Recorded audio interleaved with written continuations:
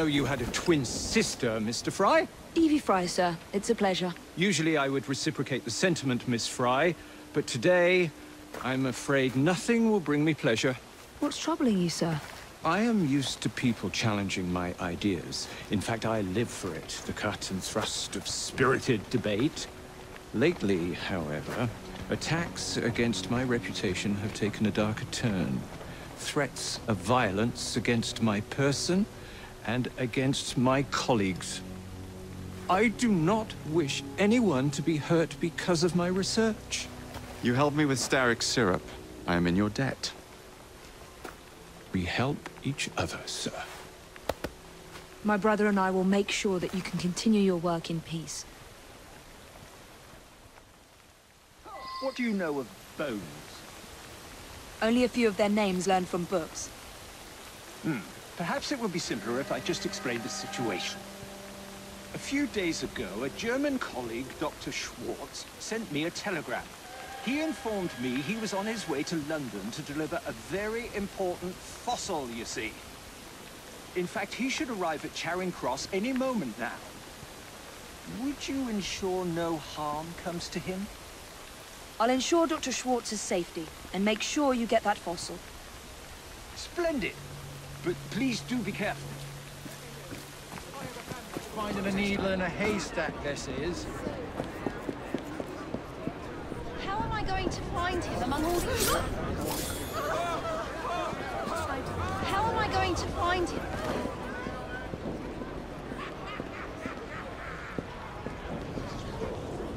What is the meaning of this? Mr. Darwin has sent me to ensure you reach him safely, with your cargo intact. Should I be Just act naturally. some sort of commotion? Right. So, how is your father? By which I mean my dear brother Frank, with whom I grew up, of course. Oh, splendid! Wonderful to hear. I'll do my best not to call attention to how remiss he was in forgetting to warn me about the delicate situation which brings me here today. Mark my words. What's all that, then? Now be a big boy and come to... Dr. Schwartz? Never got on the train. Darwin's fate is sealed.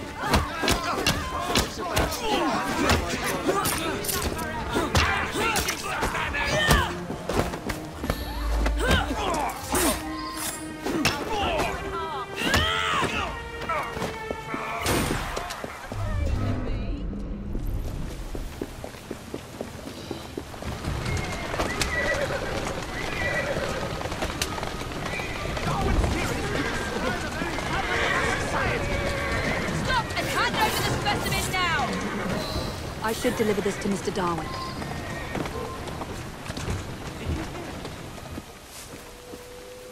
At last! My heart hasn't stopped pounding. You have it?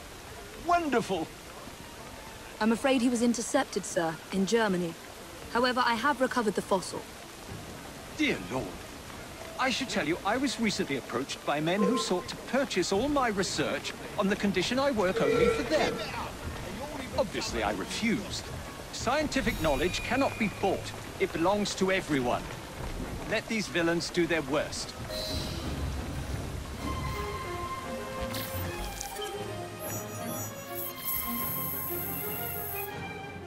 Ah, my young friend. How good it is to see you. Fortunately, really, it would appear a highly toxic plant, which has the extraordinary effect of making people quite delirious, has been found in this very park. Yet as far as modern science is aware, no such plant exists. How's about I'll stick a knife? I fear that the people of London might be in danger. Will you investigate?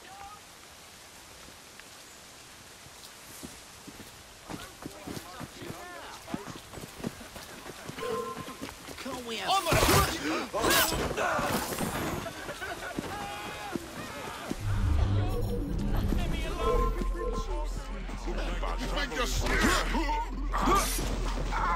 Let's look together.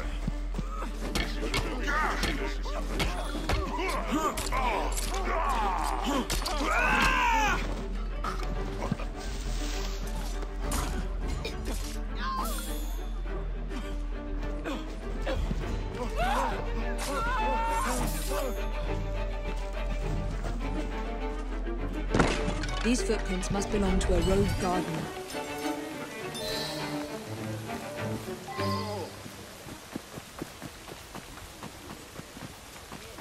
I'd like to.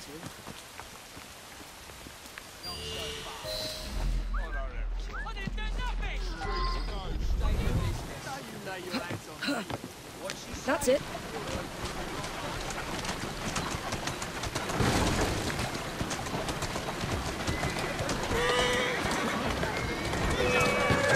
Here now.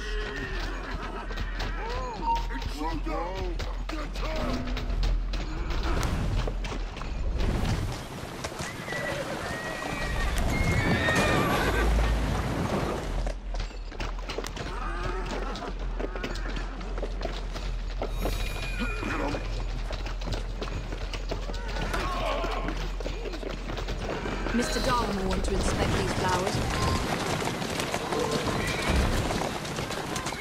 Whoa there! Come on. Well done. But you don't seem quite like yourself, if I may say so. It's just as I suspected. Those noxious fumes are not being released from the flowers, but from the pots. There must be something in there. An hallucinogenic concoction of some kind. Not unlike the soothing syrup, I should think. We must dispose of it, and quickly. I believe, my young friend, that I might know just the place. Who would want to poison the population of London? Who could devise such a nefarious plan? Obviously, it can't be Dr. Elliotson. So who can it be? An organization my brother and I have been fighting all our lives. Dr. Elliotson was one of them. Slowly. What's going on over there?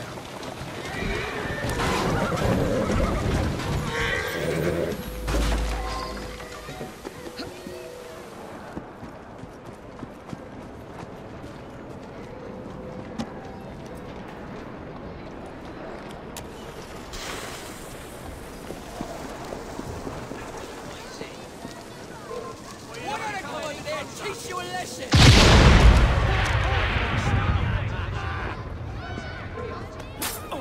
Here we go again!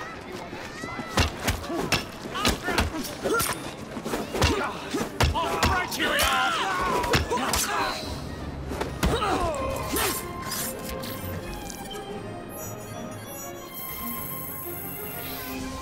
My young friend, today's papers carry a rebuttal of Mr. Owen's slanderous and ignorant remarks about my work.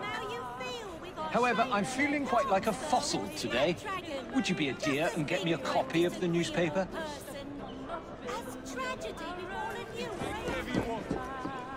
Help me! Stop that!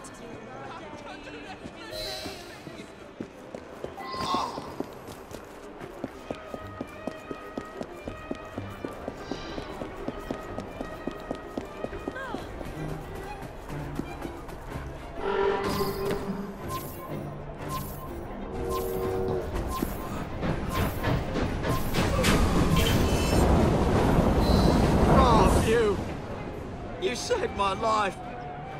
Correct. Now tell me, why have you attacked the newsboy? A man paid me and my mates to force newsboys to display this leaflet. Yeah, take the bloody thing and leave me alone. Mr. Darwin will want to hear about this.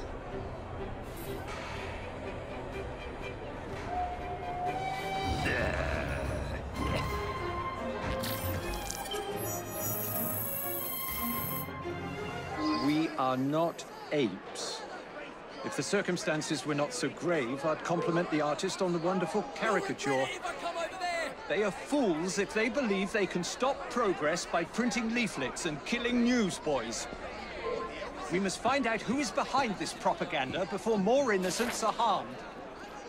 I should very much like it if you could find and remove these awful things.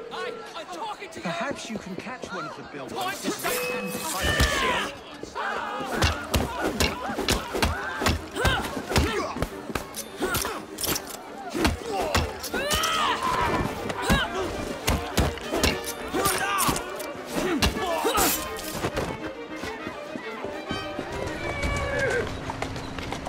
You!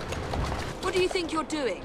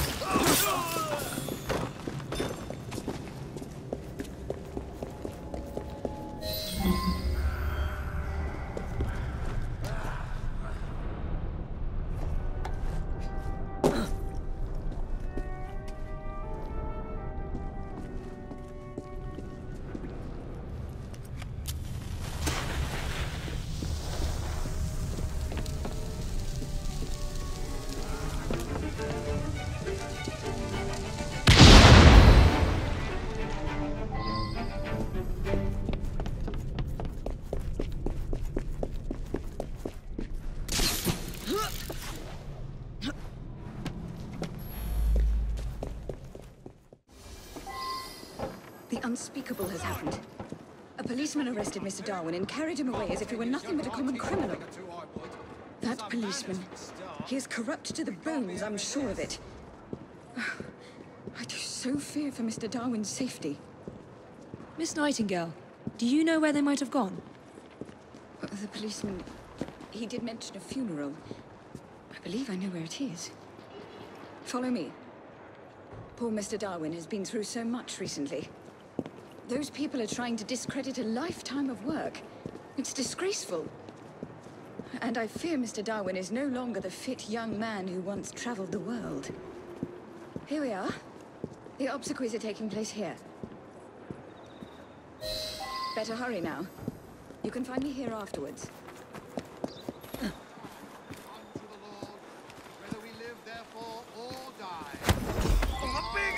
I don't want to hurt you. Oi, what are you doing? Walk. Is this honestly what it feels like when I arrest someone? What do you want from me? I need you to be honest with a friend of mine. Oh, you're a brash one, aren't you?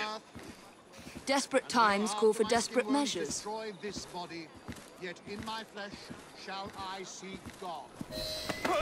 This is the culprit. I was just carrying out my orders. Arresting an old man and dragging him off to Lord knows where is fine work indeed for a policeman. Now, sir, tell us where you have taken Mr. Darwin. A man paid me to bring him to his secret base. How terrible. We will need transportation. Whoa!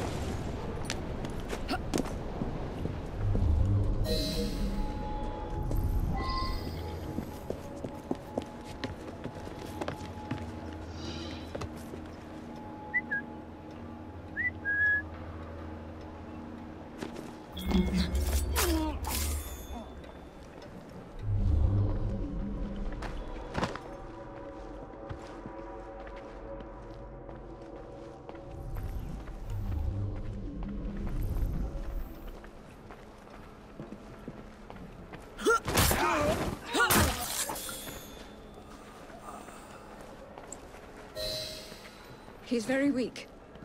We shouldn't move Mr. Darwin until I have seen to his wounds.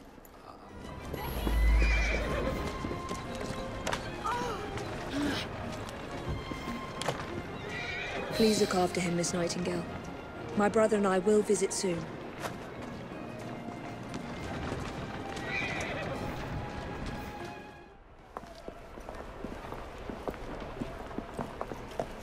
Well, look who's here. We were very worried about you, sir. We're looking spry for a fossil, sir? A man's friends are the best measure of his worth. I'm proud to count you among mine. The danger's past. There's no need to leave, sir. What Mr. Darwin needs now is rest. To that end, he's joining his family on the Isle of Wight. Rest, indeed. I shall start work on my next book. I must insist that you recuperate quietly, sir. The acquisition of knowledge is in itself sufficiently recuperative. Go, tell her. This is one fight I aim to avoid, sir. Thank you for everything, my friends. Ideas, like people, can only thrive when they're free.